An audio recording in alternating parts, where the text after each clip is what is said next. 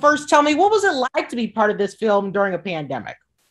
It was a lot of fun because I got to escape reality for a moment and hide in my closet where I'd created a sound booth and voiced Maddie, the Taipan star of Back to the Outback.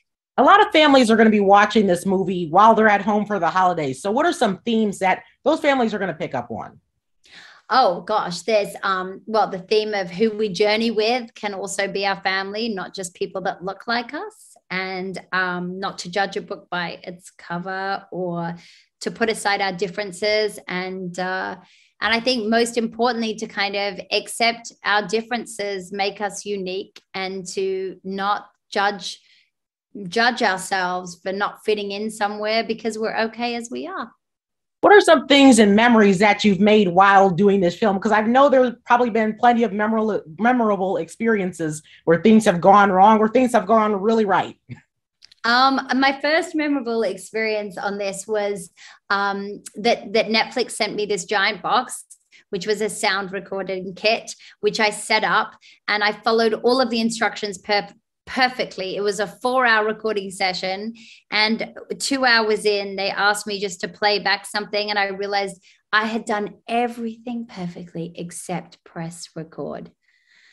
And I had to admit that every bit of work we've done for the past 2 hours didn't exist. That was kind of the most memorable experience. And I realized then that I needed to concentrate a little more when the tech guy was talking to me.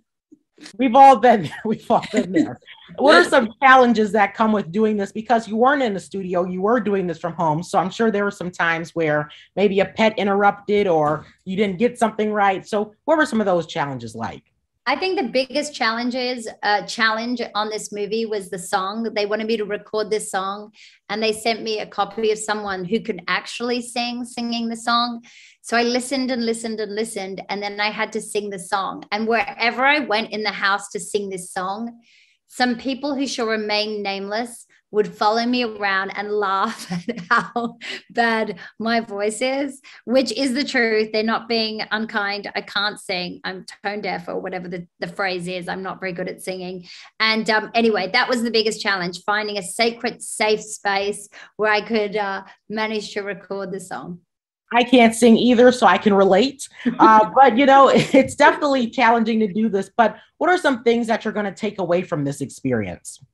I think the thing that I took away from the experience most of all is just that sometimes I make decisions around my career that I kind of overthink and I worry if this is good or bad. And this movie came along, and I love Australia, and this is such a love letter to Australia that I just said yes, and it was a super easy choice. And it's a great lesson because really I'm so proud of this film, and my family loved it, and I'm so happy that audiences can see the side of Australia and see this film. And so I suppose I shouldn't overthink things, basically.